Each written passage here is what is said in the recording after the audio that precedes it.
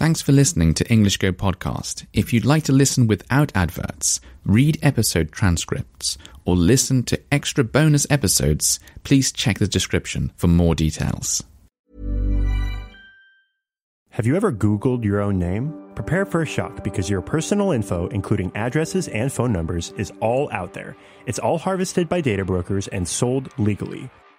Aura is a personal digital security service that scans the internet for your sensitive information and provides a full suite of privacy-enhancing tools. For a limited time, Aura is offering listeners a 14-day free trial at aura.com/safety. That's AURA.com/safety to learn more and activate the 14-day trial period.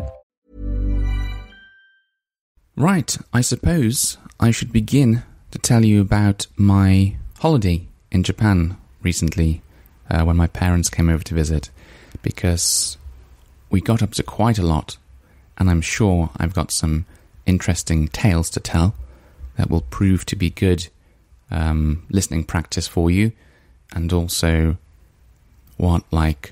shed some light on the way British people think, highlight some differences between the two countries. So yeah, I think it'll be pretty interesting. And by the way, shed some light is an idiom that just means provide more information about something, make something a bit clearer. Right, so our journey begins with me meeting my parents at the airport. That was all pretty standard. Japanese airports are very similar to British airports. They're very similar to every airport that I've ever been to, really. And as soon as I met up with my parents, they were pretty tired. It's a long flight, UK to Japan. I think if you get a direct flight, maybe it's about 13, 14 hours, perhaps. 12, 13 hours, I think, direct flights. That's from London to Tokyo. But I live much closer, a lot closer to Birmingham Airport. So you can't get any direct flights from Birmingham Airport to Tokyo. You always have to stop in another country. And this is usually France or Germany or Amsterdam. And my parents stopped in France because they flew with Air France.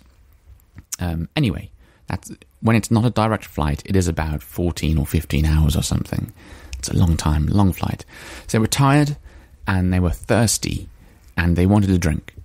So I took them to a vending machine.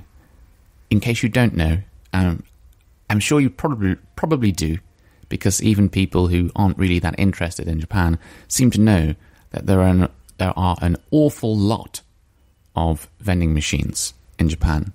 They are absolutely everywhere. They're indoors. They're outside. They're on the top of mountains. I'm not joking. They're on beaches sometimes. They're everywhere, these vending machines. And they sell many things. You know, they sell drinks. Sometimes they sell like instant noodles and tobacco and beer and all these crazy things. But typically, lots of drinks, vending machines. We don't have anything like that in England. We have vending machines, normally like inside a shopping centre, maybe sometimes inside a workplace, and we have two types.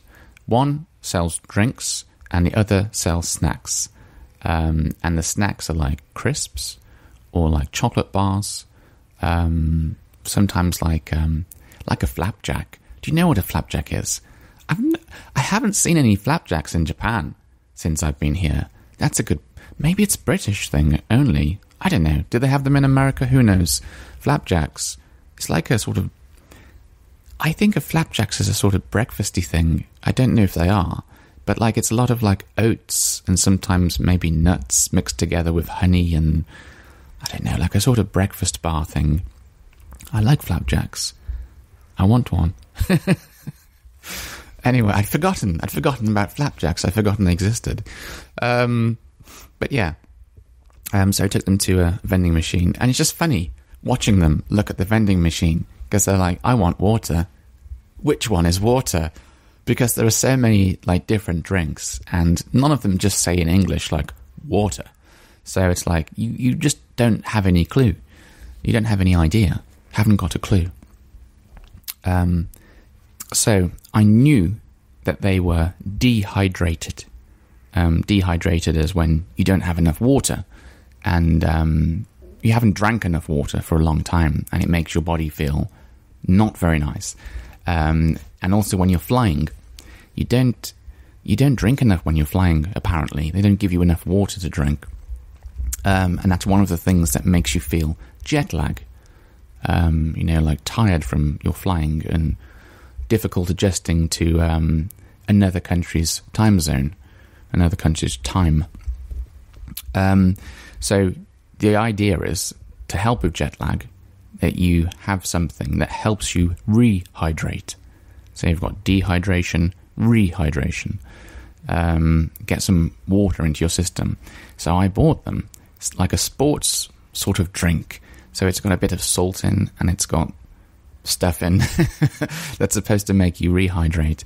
Over here, it's called Pocari Sweat, which is, to most English people, or most English-speaking people, a disgusting name for a drink. Japanese people don't seem to mind it, of course, but to English-speaking people, it's disgusting. No one wants to drink a bottle with the words sweat on it at all. Because it's like it makes you think you're drinking sweat, which is a very nasty idea, isn't it? But anyway, they gave it a go, and they sort of liked it, but it was a bit too sweet.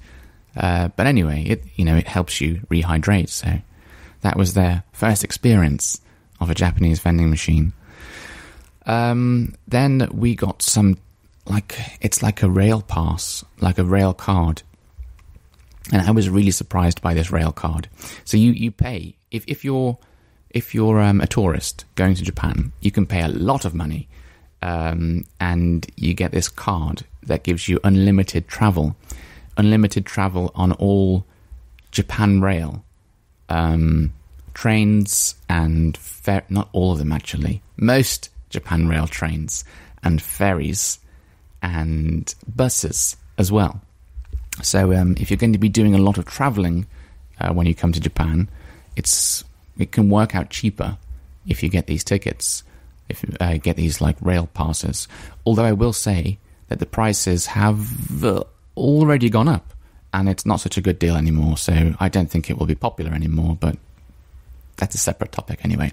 So we waited in a queue, and we picked up these rail passes, and I thought it was going to be like a piece of plastic. And it wasn't. It was a piece of card, like a really flimsy piece of card, like the kind of train ticket that you just sort of use once and then throw away. And because it wasn't card and it had to last for 2 whole weeks, we kept having problems with it, which was annoying. So you'd try and put it into a ticket gate, and a ticket gate couldn't read the ticket, and you had to go and speak to someone, and it just became so annoying that we had to travel to Tokyo one day to get it fixed and get another pass. So it's a really stupid idea. I can't believe they don't give you a plastic rail card, and you get like this little flimsy paper one, because it must annoy everyone. It must annoy all of the staff at the station, because they get all these foreigners coming up to them saying in English, like, I don't know, my card's not working. What's going on? And when I was asking the staff about it, they seemed to be like quite used to it. Like they just look at the date and it's like, yeah, that problem again, and just go on through. It's okay. That sort of reaction. Anyway, I've ended up speaking about transport in Japan. Instead of talking about the holiday. That's interesting, actually, because I don't think we've got any system like that in England. I don't think we've got some system where you can, pay for this like unlimited travel card if you're a tourist in England, which is a shame. We should have something like that. I think the best thing you can get is probably just like some kind of travel pass for the the period, for the amount of time that you're over here, well, in England. But it's not easy because it's not all linked together. Like the bus company is one bus company, and that bus company only operates in one area. So I live, in England, I lived in a place called the West Midlands, and the West Midlands has a West Midlands travel company, and those are West Midlands buses. But then the train is another company, and then if you go to London, then another bus. So if you buy a bus pass, unlimited bus pass for the West Midlands, you can't use it in London, you can't use it in Manchester. So to be honest, it wouldn't even work. Maybe the government could get all the companies to agree to such a thing. But yeah, I think if you come to England to travel, you've just got to just buy, bus tickets whenever you travel and buy train tickets whenever you travel. I don't think there's a good deal you can get. But don't take my word for it. Do some research before you come. But generally, whenever I've had friends coming over to England, they've never said like, oh, by the way, I managed to get a special pass, the special unlimited travel pass. They're always just buying tickets like everyone else does in England. And there's another difference, to be honest. The expense of travel, the cost of travel in England is crazy. Like, unbelievable prices. I told you about this, didn't I? When I had to go to London to get my visa, I couldn't believe how much the train tickets keep going up, the cost of the tickets every year. When I went to London to get my train visa, when I went when I went to London to get my visa so I could come to Japan, it was £80 to go there and back. £80. What's that in dollars? Who knows? I don't use dollars. But I have just looked it up for you. It's around $100 US. It's just crazy. And this is the normal train. This isn't like a high-speed train or some special service or first class. It's just like a regular train. But in Japan, the travel is incredibly cheap by comparison. I think I can travel from here all the way to the center of Tokyo, and it will take me about an hour. And it's about maybe like £7. So you've got like £7. Oh, sorry, that's just one way, isn't it? So okay, £14. £14 versus £80 for pretty much the same journey. It's unbelievable. So there's a warning for you. Traveling in England is very expensive. There is a cheap way to travel in England, and that's if you don't mind traveling on a bus, on a coach. Not a bus, a coach. What's the difference between a bus and a coach? Well, a coach, I think, is longer, probably, than a bus, and it's got more seats on it than a bus. Like a bus has all like special seats for for prams, and shopping areas for put your shopping in and stuff like that. But a coach is just seats all the way down on each side. So you can get this thing. This is going to confuse everyone now. There's this coach called the Megabus, and they're really cheap to travel on. If you get the right days, I think I've travelled to London for about £7 or £12, but it takes a lot longer. It's slow. So like the train, if I get the train from Birmingham to London Euston Station, it's about, like I say, it's £80 there and back. But on the Megabus, you can get it, I think it's between, say, around £12 and £30, depending on the time you travel or something like that, or when you book how early you book your ticket. But it does take a long time. On the train, it's about an hour and a half. By coach, it's about 3 hours, I think, 3.5 hours, 4 hours maybe, because the bus has to go some weird ways to pick up people. Not the bus, the coach. It's because it's called Megabus. It should be called Mega Coach, the company. But yeah, so my advice is check different options, and if you don't mind taking a slightly longer route, then yeah, you can get this mega bus coach thing. I don't know why I've ended up talking about travelling in England. I've gone completely off topic, and I'm going to leave it there for now before I go even further off topic. So I was trying to give you some travel tips at the end. Rent a car. That's probably the easiest thing you can do, but not in London. Don't try and drive in London. It's in fact, don't try and drive in any of the major cities. I got fined recently. I was driving around Birmingham, and they've changed things, and they've got these it's so hard to explain, like these zones that you're not supposed to drive in anymore, because it's something to do with like all of the stuff that comes out of a car, the bad stuff that comes out in the car. They're trying to keep it out of the cities. So don't drive in the centre of cities if you hire a car. Yeah, to be honest, travelling in England is hard. No matter what you do, it's hard. Sorry. We don't have a good transport system. Our public transport isn't great. Everyone hates it, to be honest, and it's often late and doesn't run on time. But that's a separate podcast, I think. Separate podcast episode.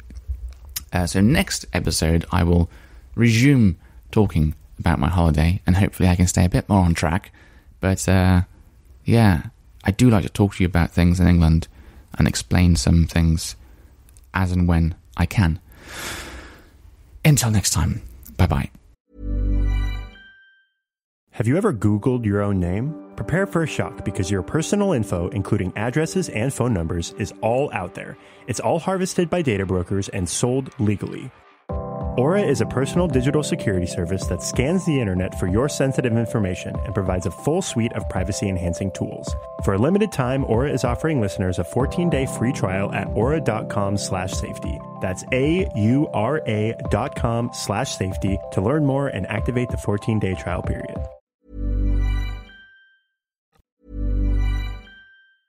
Have you ever Googled your own name? Prepare for a shock, because your personal info, including addresses and phone numbers, is all out there. It's all harvested by data brokers and sold legally. Aura is a personal digital security service that scans the internet for your sensitive information and provides a full suite of privacy-enhancing tools. For a limited time, Aura is offering listeners a 14-day free trial at aura.com/safety. That's AURA.com/safety to learn more and activate the 14-day trial period.